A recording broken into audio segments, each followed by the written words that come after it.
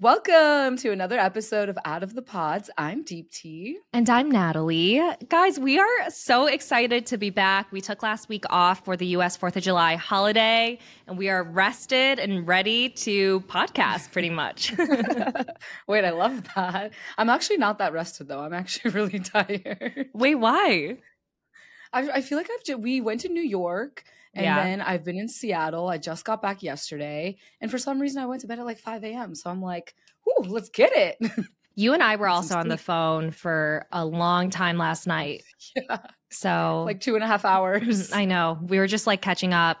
New York was so much fun, though. We went to interview with Fortune magazine, and also we were invited to a dinner with SoFi, which was so cool because we met a bunch of other women content creators and entrepreneurs, and that was like such a good dinner. Like we saw Raven from season 3, which was really fun because we've been talking to her for a while, like via our DMs, and then to see her in person was really cool. It was. And Cynthia from Real Housewives of Atlanta. I was like, oh, there's an icon amongst us. Literally. Really cool. And she is so beautiful in person. She's so gorgeous. Yes. I mean, she was a model, so it makes sense. Oh, I didn't know that. But how was Seattle? Anything fun happen? Seattle was just, oh my God, we were on the boat every single day. We jet skied. It was such a beautiful house right on the water. We were at Mercer Island. And this was, I went for like a brand trip, but I ended up just hanging out with my manager because her family's from there. And it was so much fun. I was like, wow, I didn't know Seattle was more than just, a city. Why did my head go to Twilight? I was like, it's going to be depressing and rainy because it was like in Forks, Washington. Oh. Twilight. Yes. Oh, you meant Twilight, like the book / movie. Yes. Twilight, like the movie. Well, gosh, I used to have such a crush on Edward Cullen. You were Team Edward? I was. Were you Team Jacob? No, I was Team Edward. Me too. But I did have a crush on Jacob. But, werewolves, not my thing. Vampires, please sign me up. I was like, please go for the neck. Yes, go. Wait, did you meet up with anyone from the cast, the season 4 cast? Yeah, I did. I met up with Bliss and Zach, and they had just got back from Europe, so they were exhausted, and then they were like back on the road. So it was really cool. We got brunch. It was always, you know how it is with them. It's just so easy to talk to them. Yeah, we were there for hours. But yeah, it was a good time. That's so fun. Okay, while you were gone, how are you? I was going to say, yeah, what happened in your life? Let's go. Well, first, I have like an upper respiratory virus right now. Who I got it from. Ooh. She gave it to me. No, she gave it to me. I am so sure you gave it to me before you left. I literally didn't even see you. I know, but I think I got it. I think I got it through the phone. Kiss me through the phone. Get me sick through the phone. Okay, what? Please. While you were gone, though, I went to 2 events. I went to the Charlotte Tilbury Chicago event, which was so amazing. I spoke with like a few members of their executive team. So if you guys don't know Charlotte Tilbury, it's like a makeup brand. And I met so many like fashion and beauty influencers in Chicago. And it's crazy like how big that community is. But that was really fun. And then my most fun event that I went to was the Chicago NHL Blackhawks draft watch party. Yes. I'm so sad I missed these events. That one looked really fun. Okay, that one I was really confused why like we were even invited because I went and all the other like influencers I met were like sports or like hockey influencers. And so I was kind of like this odd person out. I brought my sister along with me. Wait, Natalie, can I just tell you, it was so funny to see you and your sister's story of when you were attempting to hit the puck into the goal into the net and you hit the cameraman. I know, guys. Okay, so there was this like activity there where you like hit a hockey puck into this like fake net. But I did it and I hit one of the workers with my puck. And he DM'd me being like, hey, I still have that bruise on my ankle. I was like so embarrassed. Funny. I was so embarrassed. There was so much net and he's just this tiny little thing in the corner and you're like, you hit him straight in the ankle. Okay, like do you ever get so embarrassed that you like overshare? Like you just like need to feel better about the situation. So you like kind of like tell everyone. That's why I posted that video on my story, because I was like, I'm so embarrassed that I just need to like share it so that I feel less embarrassed. But then I felt more embarrassed when he DM'd me and I was like, oh my gosh, like please. The bruise that lives on. But it was so much fun because all these like sports influencers, they're really, really fun to hang out with. I can't remember their like names right now, but there's two men who have a hockey podcast, and they were just like hoots. They were so funny. One of them, I think his name is Swaggy Pete, but he does like tricks on YouTube, like hockey stick tricks. I don't know. I need a link to this. Kindest man I've ever met. And then there was like this, I don't really know what they do. They're this hockey influencer group of these like 24 and 25-year-olds. There's like 6 or 7 of them. And I think they do a cappella. I'm confused. They a cappella? A cappella, like the singing. Yeah, but how does that have to do with anything with hockey? Are they singing hockey I think tunes? I think from what I remember, they all met playing hockey in college. Oh, so is the hockey separate from the archipelaing, or do they go hand in hand? Maybe they sing like hockey songs. I don't know. Is there any hockey songs? Yeah, like you know when we go to the Blackhawks games, they like play something. Like there's a song. They just play the radio. No. Oh, you mean like the Blackhawks song? Okay. Yeah. I think. Okay. Maybe they're the ones that sing those. Clearly, you didn't really learn that much at this hockey literally event. Drooling because I'm like literally being so awkward. But anyways, I met one of like the members of this like group. And is that why you're drooling? No, I was just being awkward earlier. But anyways, I met one of the members of the group, and he was so nice. I like developed a little crush. He was just like so cute, so nice. But I found out he was 25. And I was like, what? Because he literally had like a full ass beard, and I was like, I thought like men hit puberty at 25, and you have like a full ass beard. I thought you were like straight up 30. It was wild.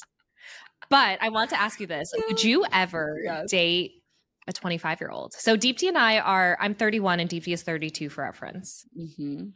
That's very interesting question. And when I was talking to you yesterday about this, I had a realization, and usually I date younger. So 25 is like, I do usually date younger. I don't know what it is when I'm out. I always attract younger. I didn't know that. Okay, cool. Yeah. But 25, I think, is a little young for me. That's like a lot of years left for this little kid to live. Okay. Would you? No, I don't think I would. Because here is why. It's not the fact that there's like a 6-year age difference between me and this guy. It's like where we are in life. Like when I was 25, I was like insane. Like I was just like crazy. Yeah, we were trying to figure things out. Like we didn't know what life like was, I didn't really have like a sense of identity yet, and I was kind of just like living life. And then now at 31, I'm like, you know, like my values have changed. I'm more established, and like I want someone in the same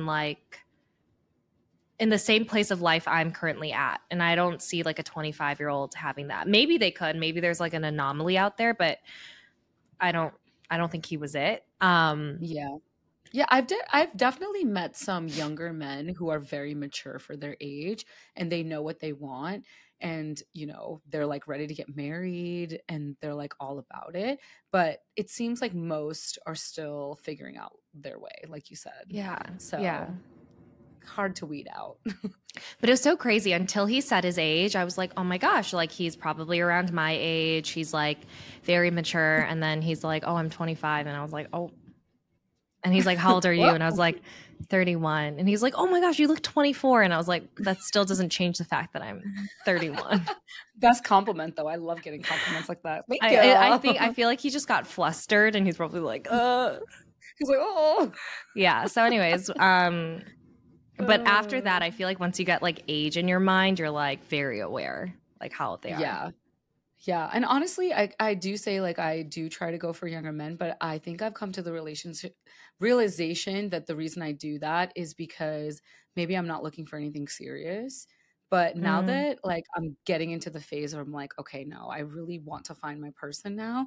I'm like, okay, let's go older because you're right. They're just more established. They know what they want.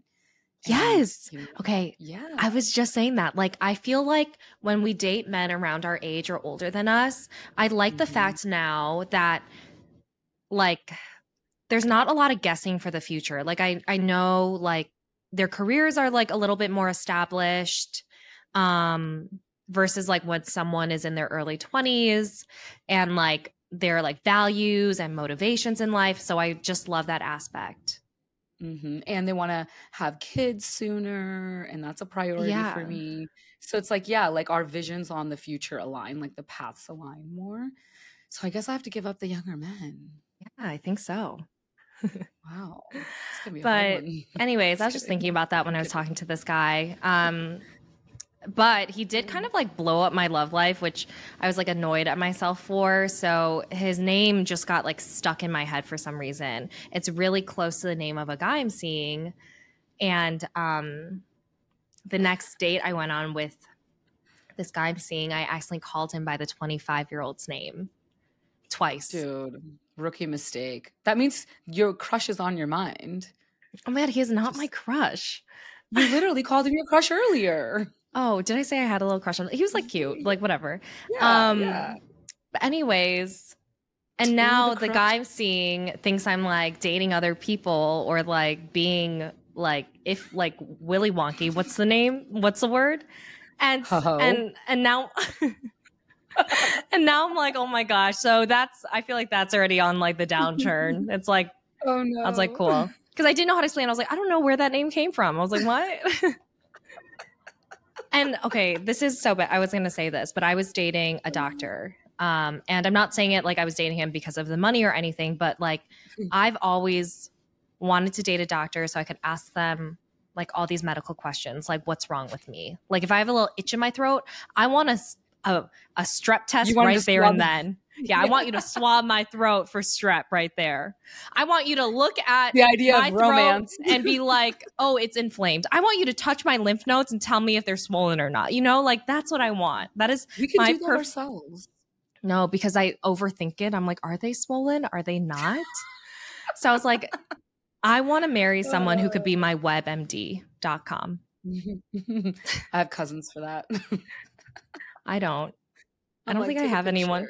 So I was kind of sad because I was like, I just saw this future where I could ask him all these, you know, questions like, hey, why there's a lot of doctors out here in Chicago. I know, but this 25-year-old just ruined it and he doesn't even know it. He's probably like hopscotching with his life out in the world. I've never heard the term hopscotching around the world in my life. But then again, you know, like hopscotch. Anyways, okay, that was it. He's archipelling. He's acapelling around the world, and he doesn't know that he literally ruined my perfect relationship. And he didn't know that he's actually archipelling in your head. That's funny. That was so stupid. Whatever. I'm funny. Anyways, okay, well, can you guys like let us know? Would you ever date someone who is younger than you? Like if you were in your 30s, would you date someone in their mid-20s? DM us, comment, let us know. Because our answers are no. Is your answer no? Probably not. Depends on the 25-year-old. I think mine's like a hard no. Oh, yeah. Poor crush. I'm sure he'll live. I'm sure he's just acapelling out on social media with his hockey fans. Anyways, we are so excited to talk to Tiff from the Ultimatum. We have been waiting for this interview, and we hope you guys enjoy it. We are so excited for our guest this week from the Ultimatum Queer Love, Tiff. Welcome. I've been a big Out of the Pods fan for some time now. So here I am. I DM'd you guys. I'm like, oh my God, I would love to be on the show. I feel like I won like the Willy Wonka chocolate ticket, you know? Yes. I don't know if that The Willy shows how Wonka old I am, chocolate but ticket. yeah. Oh, wait, I love that. Well, it's so crazy because before we saw your DM, Deepti and I were chatting when we were like watching the show and recapping it on our podcast. We're like, oh my gosh, you know, who would be really good to have as a guest who can just speak like really authentically? And we're like, Tiff, we got to get Tiff. And then we saw your DM and we're like, oh my gosh, like really. this is so exciting. So we are like ecstatic to talk to you because there's so much we want to know. But before we get into that, can you just tell us a little bit about yourself, like where you're from, your age, relationship status? Yeah. So my name's Tiff. I'm originally from the DMV area, so Washington, D.C. About 4 years ago, I moved to San Diego, which is the location of the filming of The Ultimatum Queer Love. And yeah, I mean, right now I am, I suppose, dating, but you know, just keeping it at that. Yeah, I don't think I could. Don't be so coy, Tiff. Yeah, we came in with the big questions. I know, it's like hit me off right after that. I don't know if I could just like handle another like kaboom like again like in my real life. I like it was already really bad of like the big kaboom of my relationship 3 weeks ago. So I think it needs to hold off a little bit. Oh, that's funny.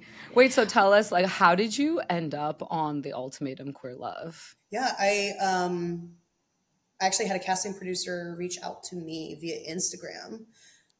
They did not look up the hashtag lesbian Latina. That's not the hashtag I think they looked up. No.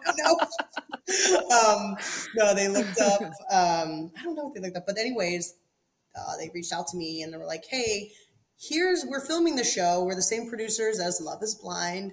And this is what we're looking for. They kind of 3 or 4 bullet points, right? One's ready to get married. One's not. Been in a relationship somewhere between like a year and a half and 4 years.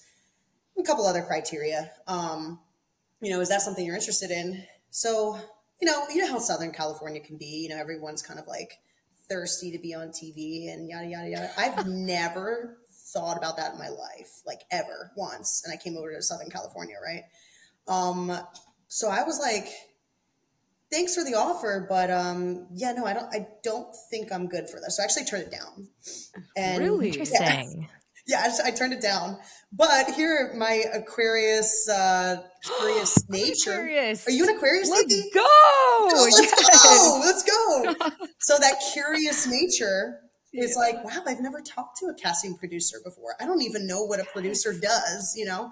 So here I am like networking with this producer for the next day and a half. And I'm like, what's your favorite part of being a producer? Da, da, da, da. And, you know, and she actually did cast a couple people off of Love is Blind, like I think 3 and stuff.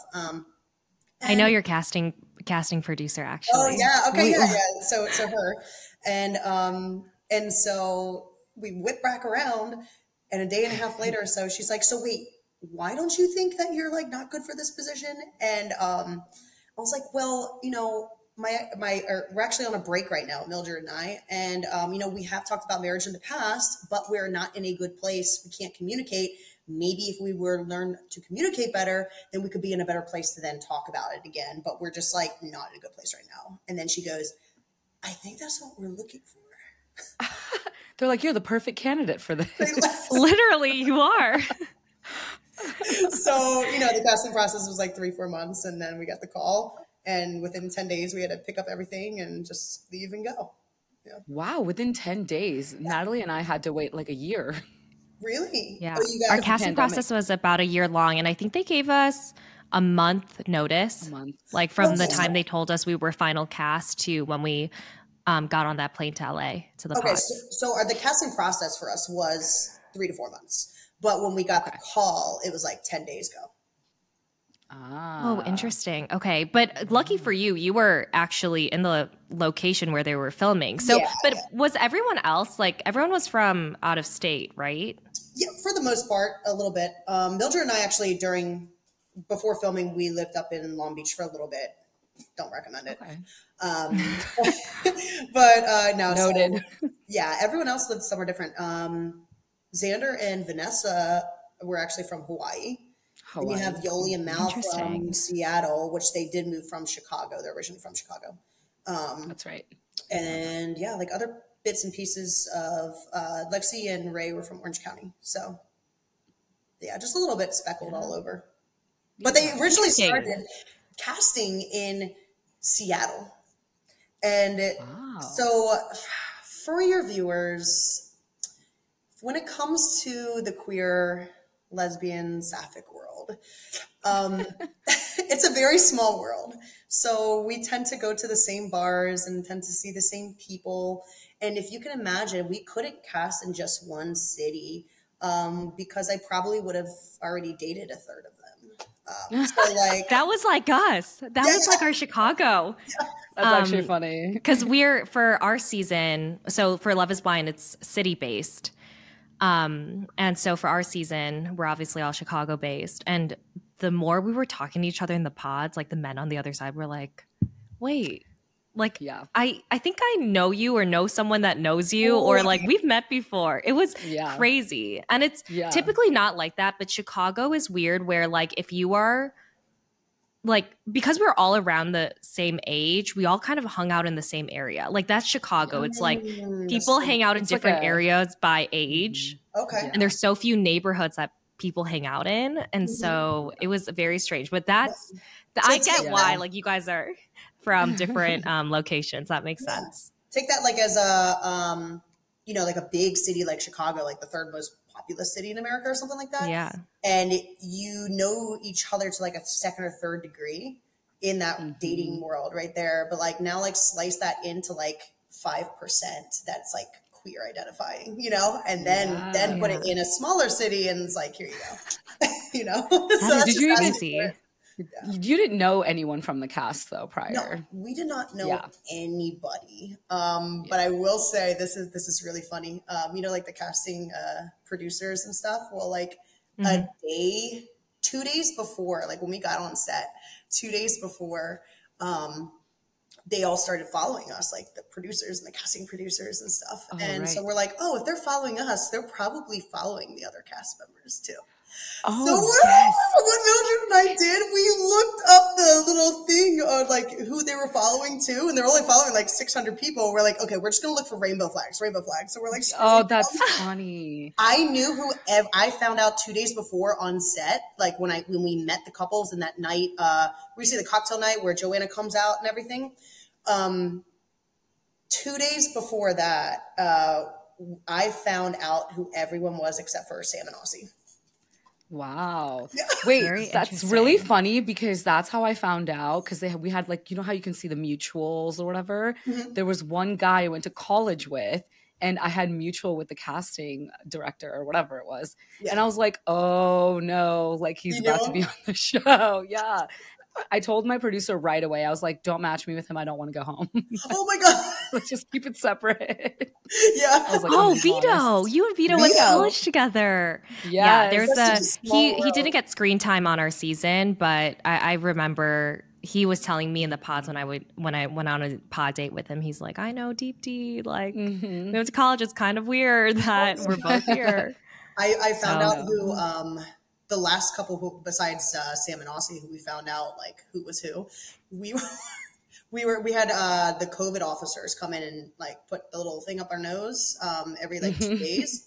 So right before we met all the couples, you know, I think I found out who like Lexi and Ray were, and I'm not the only one. So I'm not the only one that's a creep. Okay, everyone else is creeping too. But they actually put, or you know, they had like the little COVID test with like their names on it.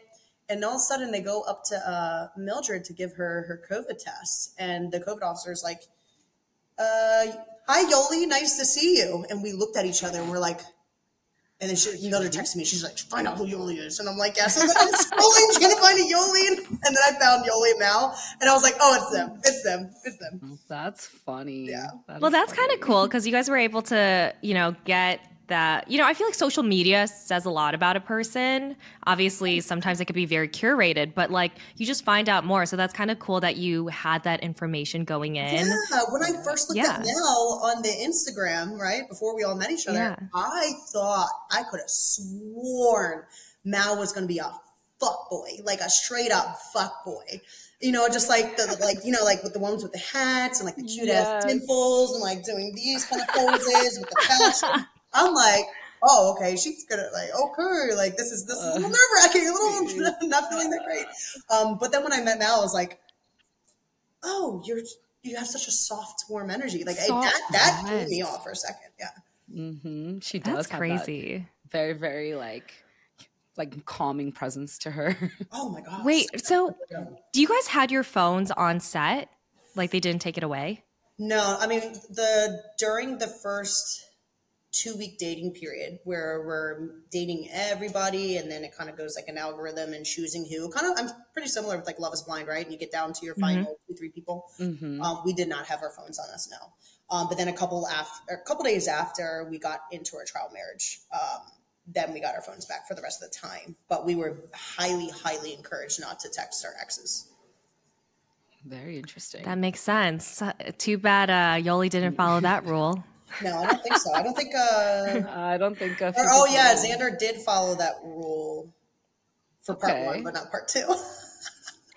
Oh yeah. But did you watch the Ultimatum Marry or Move On before joining the show? So like the heterosexual version of the Ultimatum? Yeah, we did, and that came out April 2022, and we filmed from September 2021 to November 2021. So you didn't watch before you actually filmed? No, so we were filmed back to back, and there was no The Ultimatum. We were just called the San Diego Queer Couples Project. That's all we were called. It's like, wow, way to put us in a box. So glad they changed that name. That was so exciting. But we did know that there was a season 1. But with anything, we were kind of like a guinea pig season as well, because there was nothing that we could watch on TV that sort of mimics the whole experience. Like the 8-week process that you go through, we knew that we would be dating and then having a, choice day kind of, but we didn't know what that was going to look like. And then, so we kind of knew the outline premise, but to actually have it all carved out in a little, in a presentation and with a bow tied around it and like a finished product right in front of you, we didn't get to see any of that except for in April when, Mildred and I obviously got engaged and we were still together, and we watched that the day it came out, and we sat down on the couch and we looked at each other and we're like, what the fuck did we sign up for? Like, what the fuck is this? Because I thought it was going to be kind of like Love is Blind has drama, and we knew it was going to be like that because the same production company, but like especially with season 1 of Marry Move On Ultimatum, that shit was so unhinged, and I'm just like, messy. I know. Are you kidding me? Like, this is what they're gonna make us look like? Like, fuck. That is a very scary thing. Like when you don't really know what you're going into or like signing up for or how it's going to look on TV. Like thankfully, Deepti and I had season 1 of Love is Blind to watch before going into it, and we kind of knew like, oh, like there is success that comes out of this show, and like it does work and like lead to successful marriages. And so I think that gave us a lot of solace. But if I had to go in and someone called me like if the title had project in it, I'd be like, Oh my God, yeah. And that's the thing. Actually, I have a question for you real quick. When, season 1 does come off so freaking genuine. And then like season 2, all of a sudden, like the drama gets cranked up a notch. Was that actually really what happened? Or do you think that it was just kind of like edited that way? I don't think it was. I mean, there was definitely a lot more drama, but I think as the seasons go on of any show, you're going to find that a lot more people are in it for the wrong reasons. And I think you see a few of that in our cast. But like you said, season 1 of Love is Blind had nothing to go off of, whereas we did. So when they heard, oh, Love is Blind season 2 is coming, everyone's like, oh, I'm going to do it. But some of those people are there not for the right reasons. Season 1 got a lot of success because it came out during like COVID or something, right? Yeah. But I will say the drama wasn't edited. I don't know if there was less drama on season 1 or they just edited it down for their season. But if anything, I felt like they didn't show all of the drama on our season. Like there was some stuff that like really happened that I was like, this is going to look bad. Like people just talking negatively about each other, just like lies that were going around, but it didn't show. Yeah, if it doesn't fit a congruent storyline. I mean, there were things that happened in our season where I'm like, especially in my experience, in my eyes, I'm like, they're definitely going to film this part. and it just never got filmed. I'm Never like, aired. are you kidding me? Like the first cocktail night where you see all of us like finally all be in a room together after we dated, you know, like did a couple days of dating and all come down. I could have sworn that Xander and Mildred had something going on. Like, you know what I'm saying? Interesting. Like, I sworn that. And, you know, I've already talked to Xander. Like, Xander and I are fine about it. But I will still, like, fucking just make fun of it to this day. But, like, Xander was in front of my face. Like, I think Xander got a little drunk or, you know, like, but was, like, hardcore hitting on Mildred in front of my face to the point where they, like, reached their arm over me. Because I was, like, talking to Mildred, right? Reached their arm over to me and then, like, backed me out like basketball. Literally backed me out like basketball to talk to Mildred right in front of me. And I'm just kind of like a deer in the headlights because I'm like, okay, don't make a fool of myself. Because this is like first couple of days of filming. I'm like, don't. And you know, you're like, just adrenaline is rising. I'm like, if this would have happened at like a club or a bar and someone just kind of like disrespect your person like that, I would have lost my shit. And so anyway, like, I'm like doing the OTFs, they call them on the fly interviews. Yes. Like, you know, and of course it said like, how do you feel about Xander flirting with Mildred? Not, oh, is Mildred and Xander flirting? It's like, how do you feel about this? You know, and I'm just like, I'm playing it off, right? Like I'm playing it off. I'm so playing it off. I'm like, no, like, you know, I'm good. Playing them like a game of chess and blah, blah, blah. Like, and I just start like, just whatever, right? I play it off and they're like, okay, we're done. We're putting the cameras down. And I was like, actually, I got one more thing left to say. And they're like, hey, they're putting them back up. And I'm like, I like in those moments, right? Like I actually lost my shit. And that's what comes with this whole thing of like the ultimatum. You want to respect the process as much as you can. But when you do come in from a monogamous relationship, there is an element of it where I think anyone would be, you know, and and so then, we talked about this. We said it. We're like, if you did the ultimatum, my jealousy just could not let me because you respect it. But it's like you still are like, that's my partner, and that my partner owes me loyalty, and I'm gonna feel jealousy, and obviously you're gonna act on that jealousy. It's hard. That's what is really interesting about how I feel like Mal took the entire situation. And I'm not calling bullshit on Mal. I'm not calling bullshit.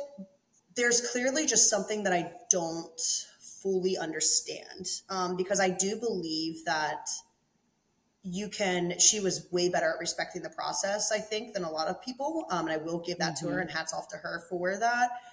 But I also, in my gut, and I'm not saying that this is how she was thinking, I'm just trying to like rationalize it in my brain. Watching someone you love fall in love with someone else, to keep that composure, it makes me question what would have actually been done or said without cameras around behind closed doors.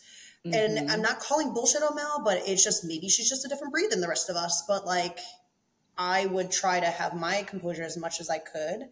But I think I would honestly have moments where once the cameras are down that I would break the fuck down crying. Like there's no way that I couldn't. Honestly, I relate to that. I definitely relate to that because I'm not one to outwardly show emotion, especially in like intense situations. So like once the cameras are off, I'm like, oh my God, let me process what just happened. And like, you're right. Like I just broke down. I was like, okay, I am unwell. But like, that's just like even a society thing. It's an Aquarius thing to me too, is like, I will not express my emotion whatsoever. But like, nope. I think it's what happens when you put like normal people in front of a camera, you know, like I'm not gonna lie, I was kind of like Mal initially filming Love is Blind, where when the cameras were on, I'd be more like closed off. I'm like, okay, I am going to have a talk with my partner like off camera about this, but I'm not gonna like show all of my emotions right now. But when I don't know, because you think about like, you already have it in the back of your mind, like editing is a real thing. Like they could edit your words in every single way. And I don't want to look like crazy because I don't think I am. And I don't want to look like irrational. So I'm going to like come off as composed as I can on camera, even though I may act a different way when the cameras are off. Like I'd be less, you know, as composed as I was in certain scenes. So You're probably right. But like kudos to Mal for doing that, because I think that when you stay composed when there's so much bullshit like coming at you, it's just like I feel like staying composed in front of the camera is a lot. And see, that's the thing. That's the weird paradigm shift of keeping your composure. There's this balance, right, between keeping your composure and actually being real to yourself at the same time, and not just sugarcoating things for film. And I think maybe that's why I was a great candidate for this whole experience, because I feel there's this tick inside of me that feels horrible for not being myself. And of course, I'd rather be myself, make the mistakes, and then learn from those mistakes, but still be myself in the process. It's hard for me, and every personality is different, and I respect it. But for me personally, I'm just kind of like, I would do a disservice to my soul to like not express how I'm feeling right now. I don't know how to not do that. And, but that comes, it's a double-edged sword, because that comes off as in a edited TV version as toxic. So expressing how you want, being blunt, telling what it is, you know, like in a context of, you know, everyday life, you can have 15, 20-minute conversations with someone, and then for them to understand it and get around it. And we're like, hey, we shake hands and we're good afterwards. But then that boils down into a minute-and-a-half segment on a reality TV show. And then all of a sudden you look like a toxic asshole. So, you know, it's a double-edged sword, really being authentic to yourself during a TV experience. It's tough. Yeah. Can you tell me what initially attracted you to Mildred? Like, what did your relationship look like before the show? Obviously, I was physically attracted to her, you know, like that was, I mean, like a given. But that's one thing too, that I wasn't like, our storyline was not just sex. Like they have to go through a storyline, right? It was not just that. There were so many other layers to us than that. But I guess we were like the most physical on a show. So like they used that as part of a storyline of a dude, topic, when they played your romantic scene, I was like, what? Yeah. At the very beginning. Well, everybody else. Like, okay. So wait, Natalie, so spark note the question, because I'm already forgetting it, but I want to talk about this little scene real quick. So before I get sidetracked, like we did, how do I say it? Like people were like, it's staged, like 50%, because we found out through the grapevine, like everyone is breaking up that night. And we heard through the grapevine that everyone's like crying, everyone's having this horrible time. And I'm logically, my Aquarius self, right, is logically thinking through this. And I'm like, I am not, like, regardless of what's going on, it's like shipping off, like, to sail away at the Titanic, like, goodbye, you know? I don't know. There might be a 1% chance where I'm never going to be intimate with Mildred, or us have each other, like, connected like that ever again. Two, if I am going to be not seeing her, talking to her for this 2-week dating period, and then on top of that, a 3-week period with our trial marriage partner, if we're playing the entire experiment fairly, there's going to be 5 weeks, over a month, where I'm not even going to be able to like barely look at this person. I hope I will go out with a bang. Like, that's the way I see it. Like it's kind of like if the world's coming to an end and there's an apocalypse, what are you going to do? Are you going to sit there and cry? No. So that's why, like, we're like, hey, this is what we're going to do. And they're like, we're all for it. And it wasn't like, oh, move her head here and kiss this way. It wasn't like that. I think it was just like just be natural. Prop up this little area. And then when you're ready, come in. And then when you are ready for us to leave, say your code word and we'll get the fuck out. And that's what they did. And they respected it. So how's that? Wow. My toxic trait is I want to know the code word. I know.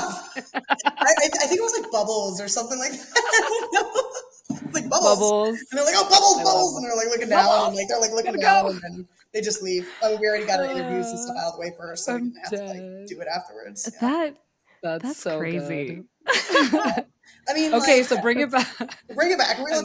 Bring it back. Okay, so Yes, what was your relation? So the question was, what was your relationship like with Mildred before the show? Okay. So yeah, there obviously was physical attraction, but to be honest, I really connected. I'm a big sucker for dating people that are not like me. I don't know. I just love different walks of life, and just in even my friendships, I'm attracted to that. She came from a very different life than me. And To be honest, I've grieved this with my therapist. I mean, I've talked about this with my therapist over and over again, and I didn't see it initially in the relationship, but looking back on it, the relationship was dragged on and started and it became official. Honestly, for me feeling bad for her. And I had no idea. I felt bad. I'm like, oh man, like you must have gone through, you know, she grew up in Compton, you know, and she, you know, her mom left her when she was like 5 and she had a child at the age of 15 alone, you know, like there, you know, she didn't learn English until she was like 16 years old. And so like she comes from a very troubled like background and dysfunctional family. And, you know, I come from East Coast, not a perfect family, but middle class. And, you know, we didn't have to worry about getting food on the table, you know, and I've always like, you know, I think she started telling me her stories and her upbringing pretty early on in the relationship. And I gravitated towards that. But I also noticed I also started excusing certain of her, some of her behaviors because of her past, because she, even in the beginning, started putting her, her past things that have happened to her as a reason of why she was acting the way she was acting. And rather than, hey, so when it started getting a little bit ugly, you know, about 4 or 5 months in, I would say it started, I mean, it was guilt tripping, a little like passive aggressive kind of guilt tripping pretty early on, I would say, probably about month 2, month 3.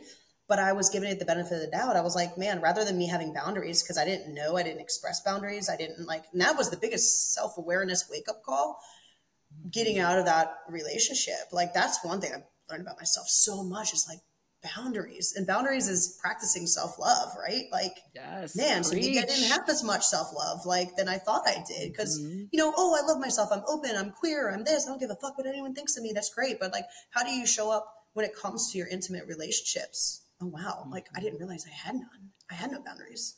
And so I got into just giving her the benefit of the doubt for a lot of things. So when things started getting ugly and, you know, the name calling started and like things of that nature, which was before the show, I actually got to a point where I felt like maybe I didn't say it out loud that I deserved it, but I would be like, man,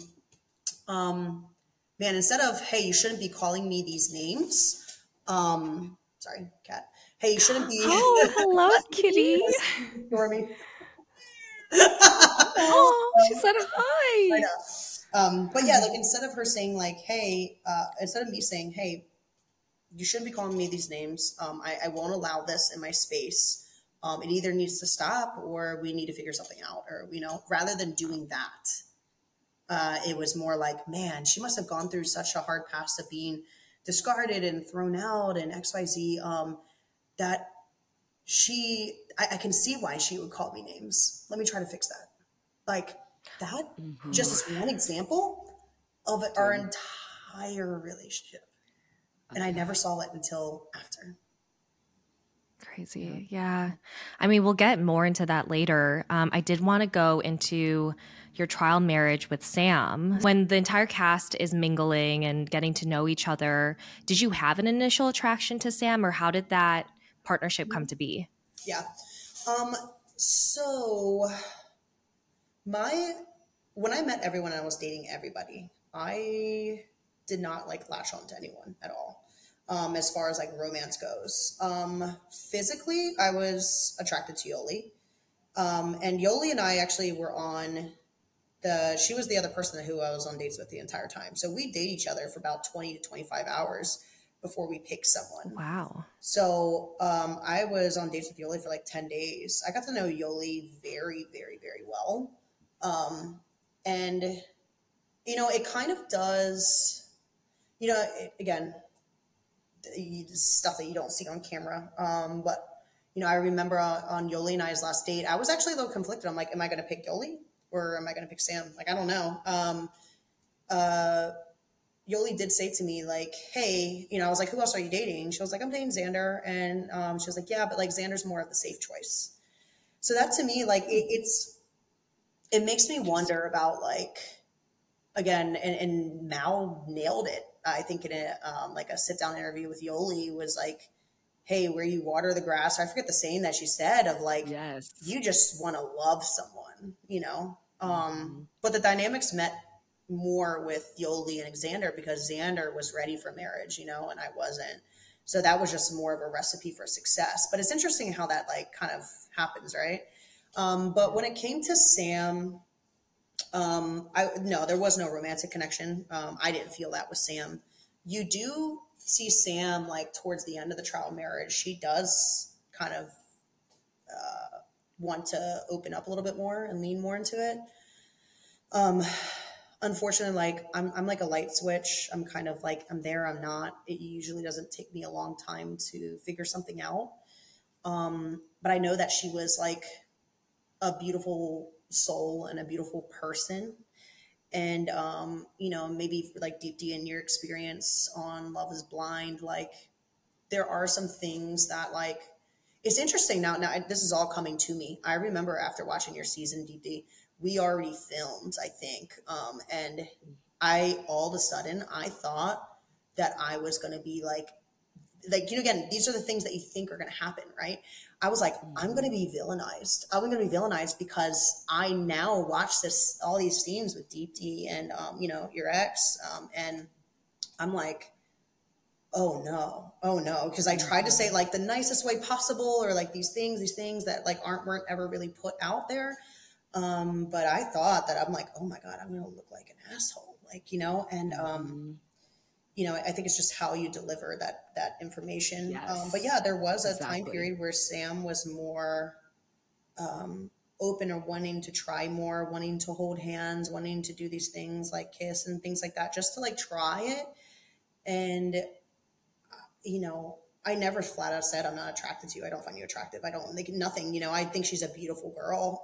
It's just you can think people are beautiful, but it doesn't mean that you want to have sex with them or that you want to do something with them. And Exactly. you know, like I think men are beautiful. Doesn't mean I want to do anything with them. You know. So I mean, so yeah, when it came to like Sam and I's relationship, I think it was more of like a spiritual connection because I was not connecting with anyone really on the show. It was to the point where I started feeling bad that I'm not connecting. I felt like I was doing something wrong. I felt like oh my God, I kind of felt useless for a little bit because as far as I know, everyone's connecting with people on the show and everyone's dating and everyone's going through this dating process. So everyone must be falling in love. And, you know, like, you know how certain people like the process that you go through, but I wasn't connecting with people. And I don't know what's going on with Mildred. I don't know if Mildred's falling in love with somebody. I don't know any of this. And I remember sitting down with one of the EP producer, and I was like, "Can I have a second with you?" And she was like, "Yeah."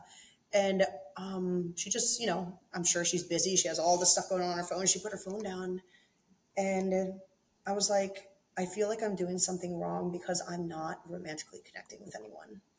And I feel like I feel like I'm a waste to this project because I feel like everyone should be connecting with people. Yeah. And she was like, she looked at me dead straight in the eye and she goes, if you're not connecting with anyone, that's part of your story. And I wouldn't want you to be anything other than yourself. And that like gave me permission because I remember I was like crying. That gave me permission to say it's okay if I'm not connecting with anyone else. I love that. And yeah. You know, it's interesting because watching your relationship with Sam, I actually like thought that towards the end of it, you guys had like the most growth. I don't know, and like taught each other so much. So I love when you say there was like a spiritual connection. I think that like is very important to your story, is because it doesn't have to be romantic to be able to learn something from someone else and vice versa. So, And it was actually through Sam. This is so interesting. I tell people this all the time. It was because of Sam, even though there was no romantic connection, that she, for the first time, opened up my eyes to the crazy relationship that Mildred and I had. And it got me thinking. I said, hey, you know what? It might not be Sam, but I think there is someone else out there for me that can have a similar energy and gentleness and safe space provided And although I'm not compatible with Sam in that category, that those are traits that I can be compatible with someone else.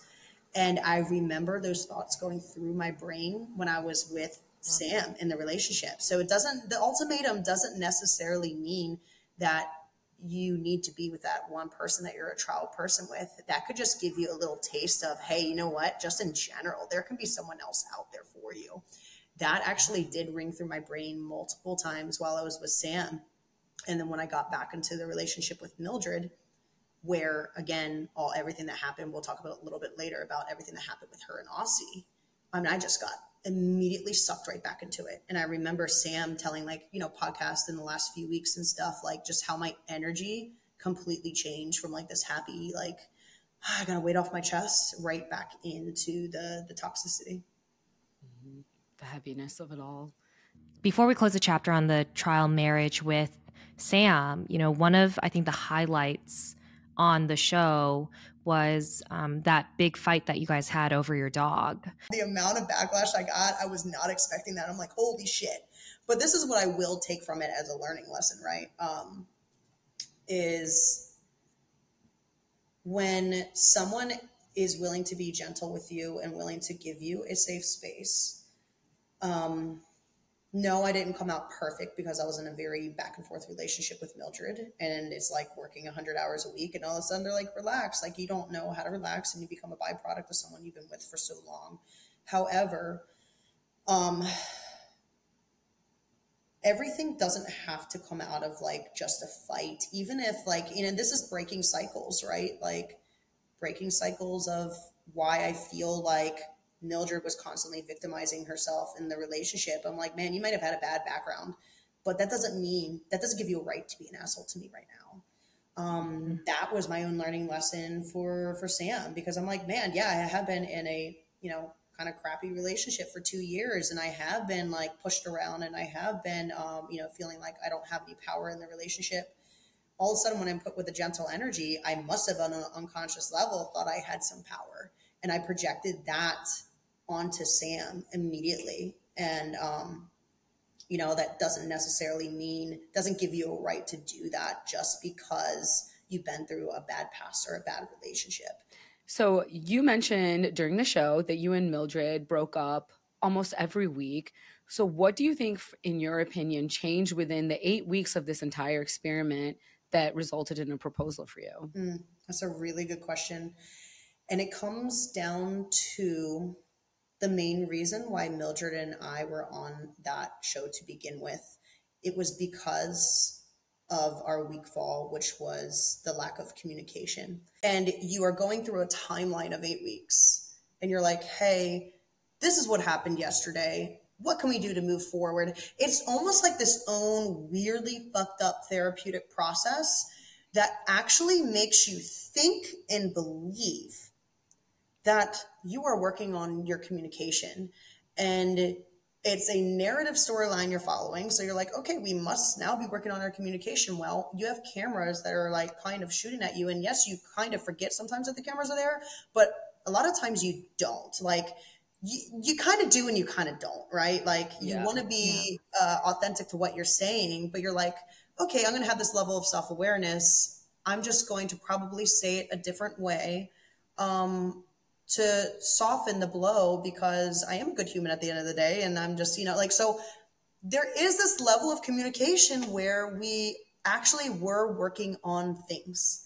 And a lot of it had to do with being in a fucking production bubble. And we never saw it like that. It was the production bubble that we were in and the cameras all around us, what actually made us believe that communication was being worked on. So afterwards, when we got engaged, like you see at the reunion, when all those cameras went down and they just said, so long, see you on Netflix in a year and a half. Good luck with the relationship. Yeah, good luck. Good luck, guys. Here's a bottle of wine. Congratulations on your relationship. Literally, we got a bottle of wine. And within 2 weeks, not even 2 weeks, it was 7 days of getting back home, we got in a fight. Mildred took off her ring. I wanted to ask you about the reunion because Mildred made a ton of accusations against you. You know, she said you were on dating apps and had dates over the house that you both shared at the time. You wanted people to come over to play quote unquote sex games. And she also said that you tried to make your special needs son pay rent at the home. And I know you never got the chance to tell your side of it at the reunion, but what is your side? Like, I guess, like, how did you feel in the moment? Like, what did you actually want to say? Yeah. You know, so actually, this is the first podcast where I've actually talked about what actually happened a little bit at the reunion. So believe it or not, I think because, you know, you guys have like a little insider when it comes to like reality TV and all that. After I left, like when I went outside, cried, Sam came and got me.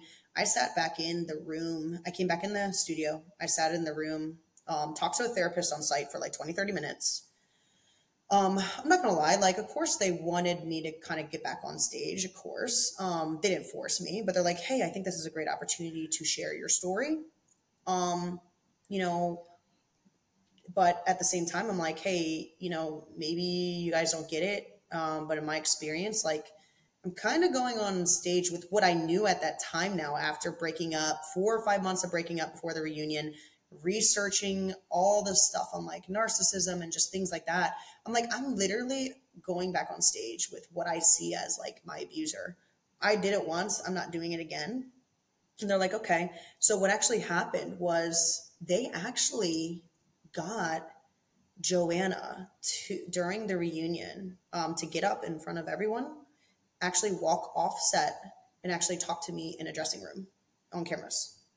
And but that part was never filmed. And I think, again, to match maybe a storyline. Interesting.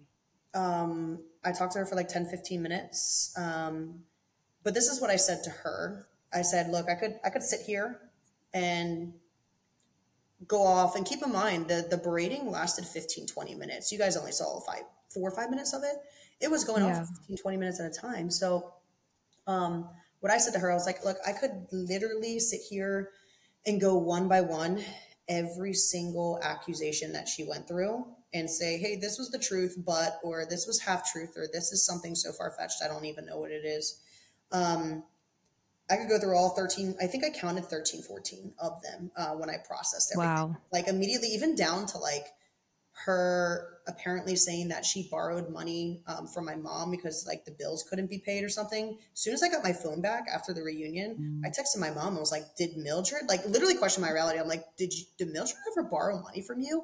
And she was just like, no, what happened?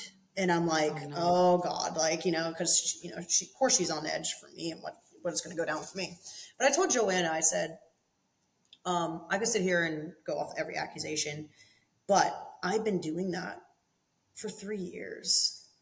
I've been doing that for 3 years, trying to defend everything that I'm saying, taking accountability for some things, but not, you know, and it's like they feed off of that energy of you. They feed, it's like sucking your soul apart. And that is where the power dynamics come into play.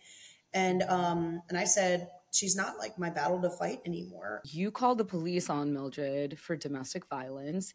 That, can I just say, that was probably so tough for you to be on the same stage with her after that incident happening. I think like kudos to you for being able to articulate your feelings in that moment. But how did you feel at the reunion talking about that and watching it back?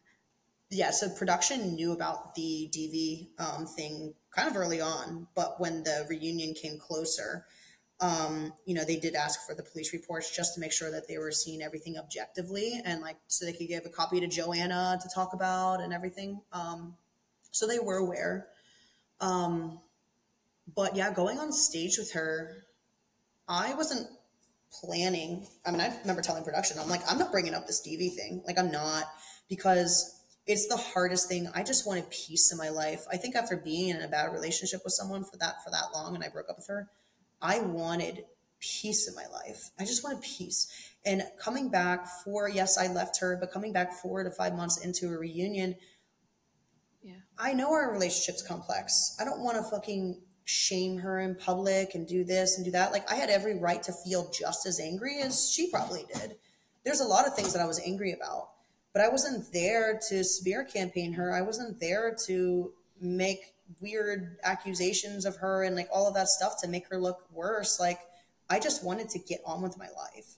And when I told production about it, like I told production, I was like, I'm not bringing it up. I am not bringing it up. And I'm telling you, my gut feeling said that Mildred rehearsed this shit for like months in her head before like it ever came out, because she knew that the DV case was probably going to be brought up. You know, she knows all of that. But now looking back on it, the one thing where I learned, I'm like, holy shit. Well, two things is the double standards. If Mildred was a masculine man and I was, a feminine woman, would they have let her on the stage to begin with? I never thought of it like that. And second, if people were like, why would they even bring Mildred on there to begin with? I never saw it like that. And it's weird. Now I do. I'm like, oh man. But when you're in the vortex, right, and you kind of go along with production, what production says, what production wants, it's almost like you kind of don't ask questions. It's weird. It's like you just kind of go through the process. Yeah, then it's normalized. So I wasn't thinking more so, why wasn't Mildred there? The only thing that was going through my mind is I have to be there to defend myself. Like, because I felt like it would have been 10 times worse if Mildred was not there. The stuff that she probably could have said anything that she wanted to on that stage, because we have a history of her doing that in my relationship. So I was looking at it like, I gotta be there. I don't want to be there. I want to throw up. I don't even want to think about it. I have to be there to give myself a fighting chance to what is about to go down. I knew it was going to be ugly. I had no idea it was going to be that ugly though. Yeah, we didn't talk about it in our last podcast episode where we covered the reunion because we knew you were coming on for this episode. But privately, Deepti and I were like, we felt like the reunion failed you. Like, we don't think Mildred should have been allowed on that stage, and she shouldn't have been allowed to give in so much time to speak and steamroll you on international TV. A TV show that's seen in multiple different countries. Just watching her perjure herself on TV and downplaying the severity of the situation, it was just really tough. So I'm sorry you had to go through that. That was really hard to watch for Deepti and I, and I can't imagine people at home as well watching it, but also people who are victims of domestic violence and having them see such a serious situation, like just kind of being like, just like kind of being looked over upon on a huge show. So I'm sorry, I can't, I can't believe you were put in that situation is all I can say. It's also tough. No, I'm not a man in a heterosexual relationship, but to an extent, it almost kind of feels like that. There are a lot of people that are definitely supporting me, and the love has definitely helped me like heal again, right? Because you can heal, but then when it's aired to the world, it kind of opens a Band-Aid all over again. You're like, oh man. But like it did hit a little hard because I think that it's kind of like our situation is a little bit back and forth. I think more people, I guess, are on my side, if you could say, but it's kind of like, it's a conspiracy, right? It's like, is it this person or is this person the problem? And I honestly think if I was a feminine woman and then Mildred was a man or a more masculine person, I think it would have been tipped even more over. I think there is this level of like, it almost starts to even out on the seesaw a little bit, or it's a little bit more because of the fact that I am a more masculine presenting person.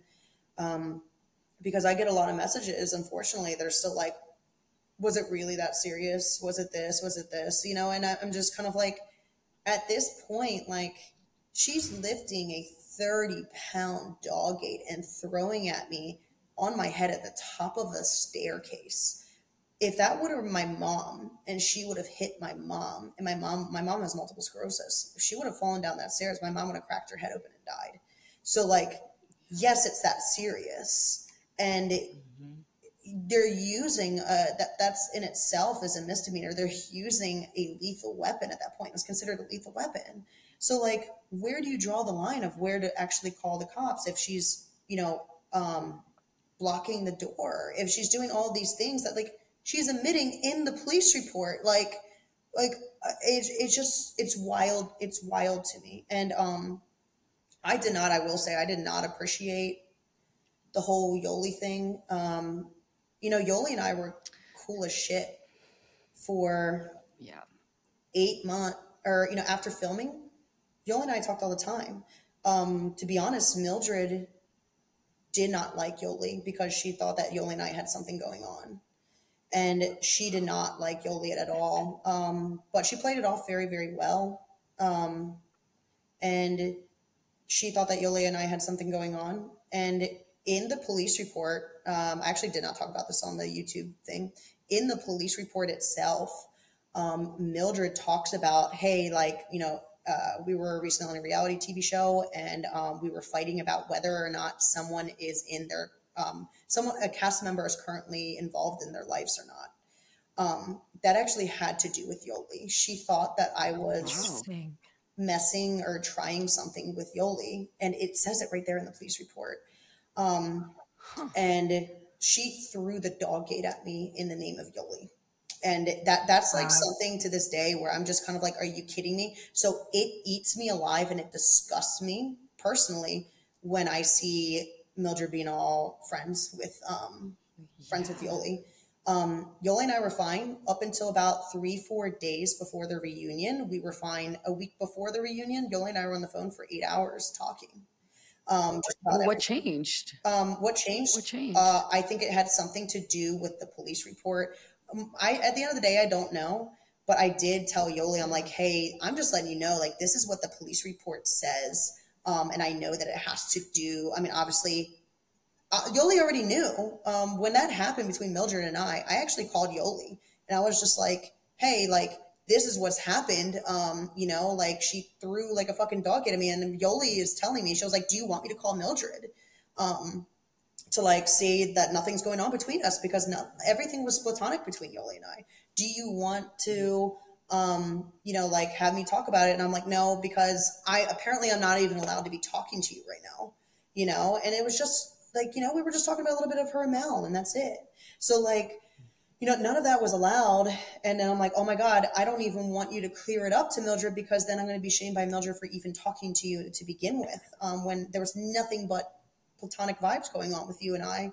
So anyway, we were fine. And then when we broke up, we started talking more. And then a few days before the reunion, I'm thinking, I don't know, I will never know to this day. Vanessa and I talk about it a lot. The only thing I'm thinking is that Mildred may have reached out to Yoli, and then they had a long conversation, and maybe it was twisted a certain way. Yeah. That's kind of frustrating, because it's like, why not get your side of it too? It's like so one-sided. You know, but well, she did have your side. I feel like she did have your side, and then she kind of just sided with, regardless of, like, I know people are always like, the truth is in the middle, but at the end of the day, Mildred committed domestic violence against you. And the abuser in that situation is never in the right. No, nothing justifies domestic violence.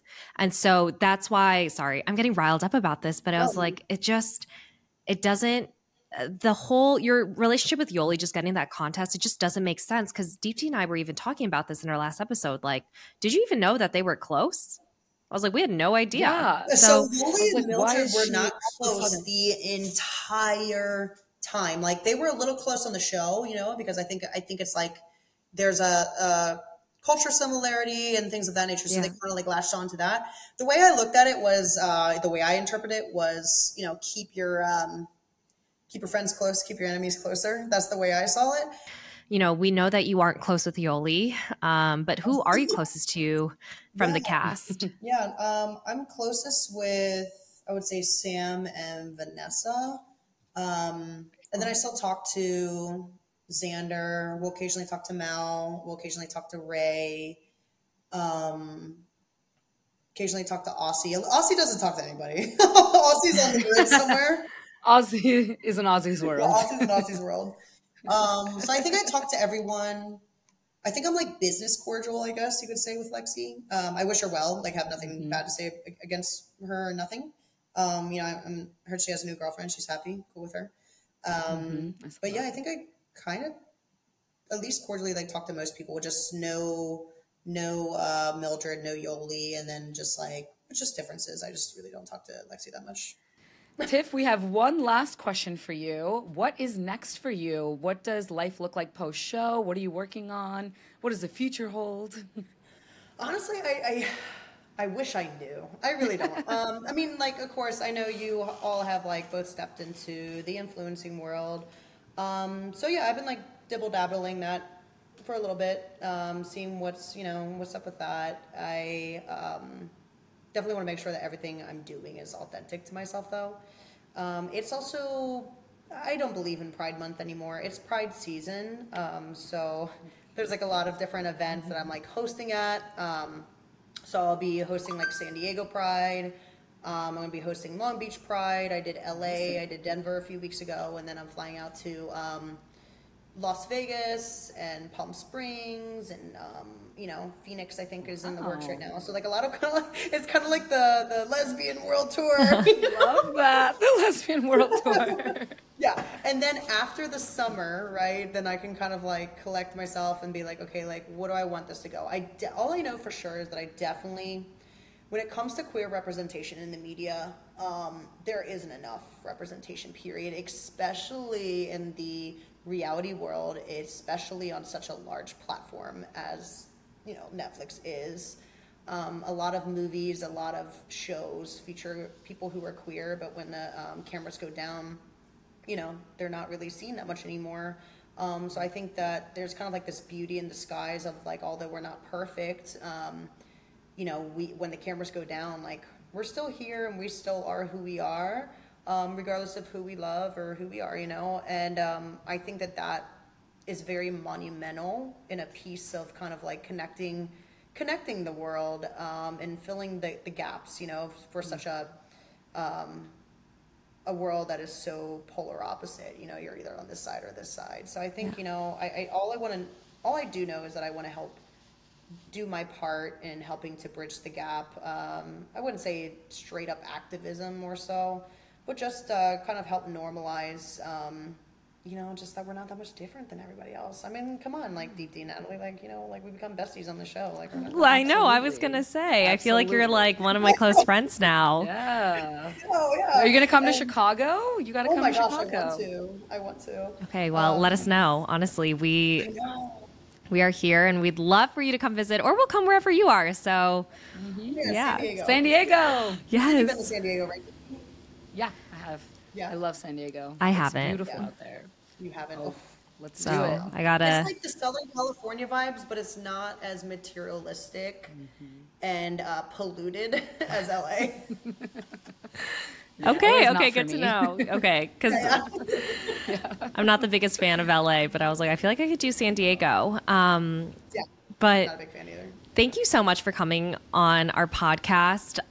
We are so lucky to have you, and we feel like we learned so much, and we're so glad that we could be a platform for you to share more of your story, since you really didn't have the chance to at the reunion. And come back anytime. We loved talking to you. So thank you so much, Tiff. I love that. Thank you so much for the opportunity. Tiff. And just like, oh my God, like now I'm going to be going back to fangirling after this.